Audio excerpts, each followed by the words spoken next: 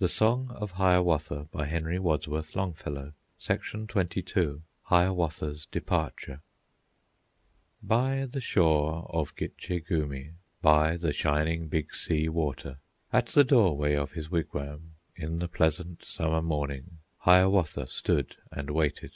All the air was full of freshness, all the earth was bright and joyous, and before him through the sunshine westward toward the neighboring forest passed in golden swarms the amo, passed the bees, the honey-makers, burning, singing in the sunshine. Bright above him shone the heavens, level spread the lake before him. From its bosom leapt the sturgeon, sparkling, flashing in the sunshine. On its margin the great forest stood reflected in the water. Every tree-top had its shadow, motionless beneath the water. From the brow of Hiawatha gone was every trace of sorrow, as the fog from off the water, as the mist from off the meadow.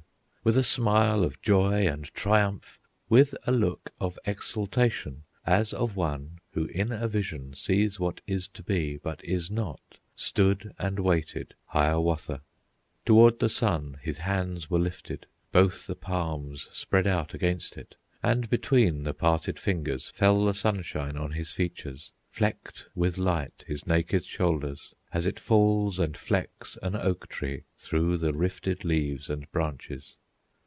O'er the water, floating, flying, something in the hazy distance, something in the mists of morning, loomed and lifted from the water, now seemed floating, now seemed flying, coming nearer, nearer, nearer.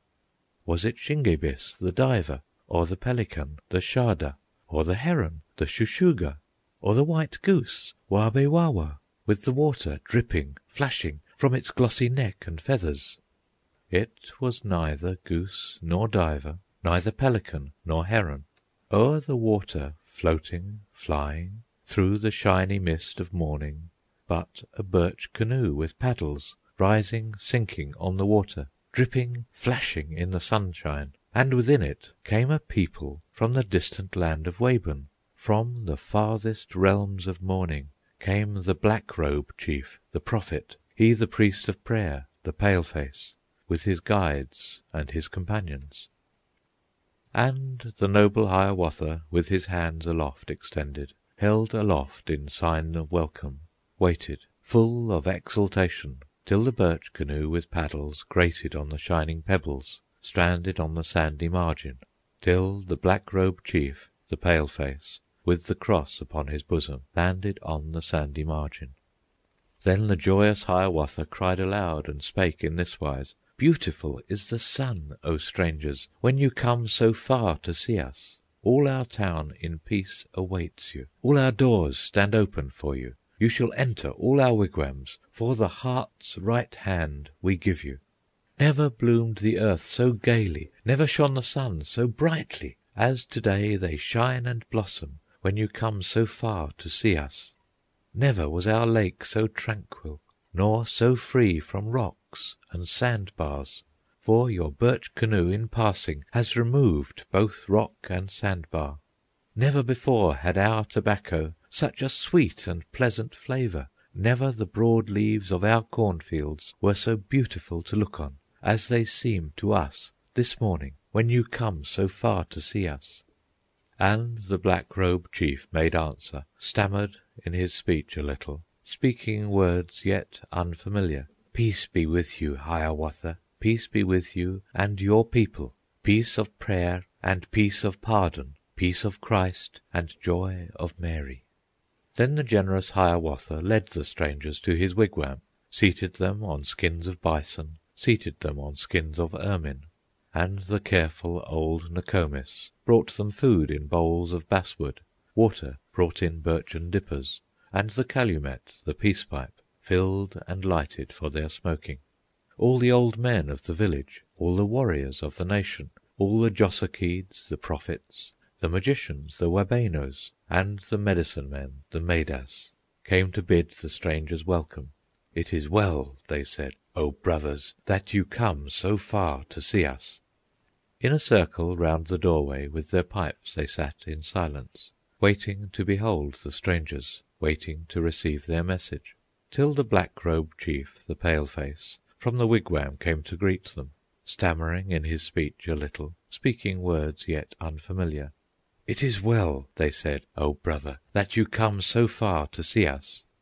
Then the black-robed chief, the prophet, told his message to the people, told the purport of his mission, told them of the Virgin Mary and her blessed Son, the Saviour, how in distant lands and ages he had lived on earth as we do, how he fasted, prayed, and laboured, how the Jews, the tribe accursed, mocked him, scourged him, crucified him, how he rose from where they laid him, walked again with his disciples, and ascended into heaven.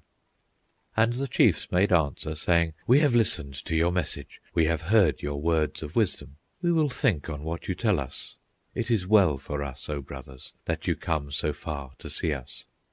Then they rose up and departed, each one homeward to his wigwam. To the young men and the women told the story of the strangers, whom the Master of Life had sent them from the shining land of Wabun.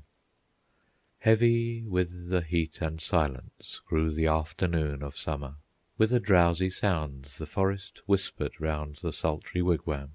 With a sound of sleep the water rippled on the beach below it. From the cornfields, shrill and ceaseless, sang the grasshopper, Pa Pukina.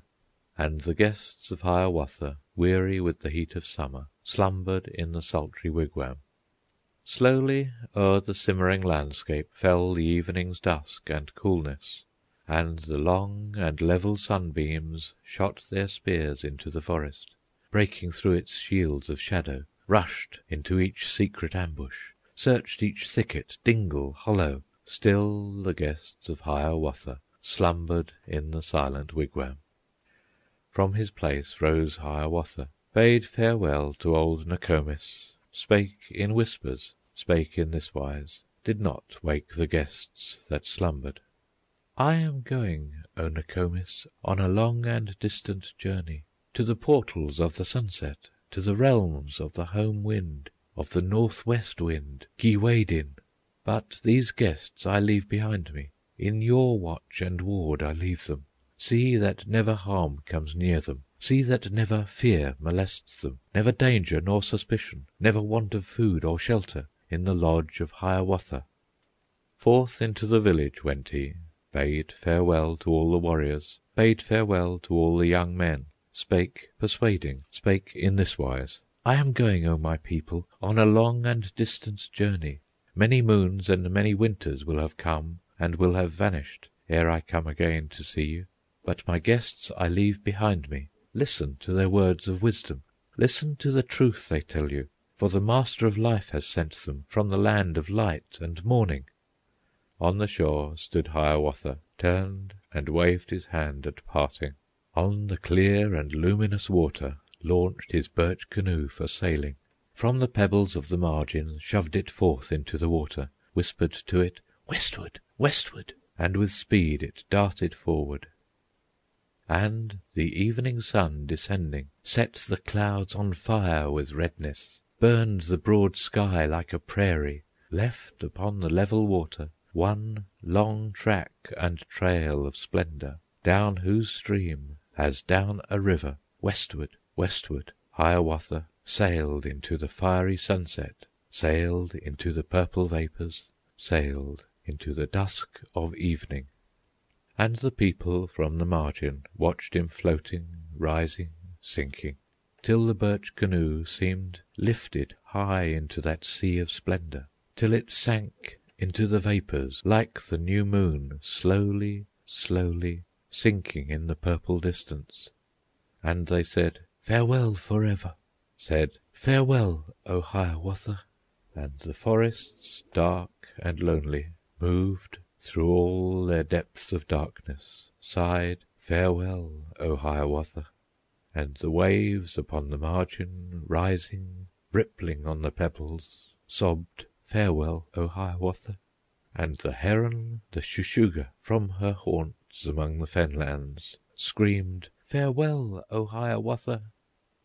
Thus departed Hiawatha, Hiawatha the beloved, in the glory of the sunset, in the purple mists of evening, to the regions of the home wind, of the northwest wind, Keewaydin, to the islands of the blessed, to the kingdom of Pomaina, to the land of the hereafter.